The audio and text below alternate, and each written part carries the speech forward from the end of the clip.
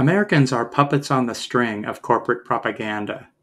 That means everyone, from the far left to the batshit crazy right and everything in between. All are fed stories that prey on their emotional weaknesses, and all are tricked into supporting selected parts of the elite agenda. More about that in another video. For centuries, Western governments were subject to democracy, but elite control has been a factor from day one. That intensified with the printing press when money could buy public speech. It was amped up with electronic mass communications and again by a massive propaganda campaign in the 1980s. These days, inside of a maze of media lies, financial interests are gouging the economy, trashing the environment, and threatening democracy itself. So it's never been more important to understand the power structure that runs society and the deceptive methods used to control public opinion.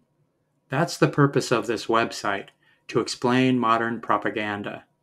This is not about filthy lucre, and I don't care beans about monetization. I might ask for a subscription occasionally, but only to make the site more visible. I'm just trying to share the knowledge. Welcome to the Nerd Fest. This content blows the media and university out of the water. It isn't warped by journalists' need for status and greed for cash. It's informed by some 20,000 books compared with a high-end college professor's 500. The logic is watertight and the scope is wider than Tennessee. This is the last word not only in propaganda, but also ethics, history, economics, and public policy. We start with the power structure that runs society. Next is a look at the elite objectives inside the propaganda machine. That includes the historical events that brought us here, in contrast to the cherry-picked narrative used to legitimize corporate policy and demoralize the public. It also covers the policies that dominate the economy as opposed to the free market fiction of mainstream media. Most importantly, we cover the techniques of propaganda, the rhetorical tricks and emotional levers in constant use across mainstream institutions.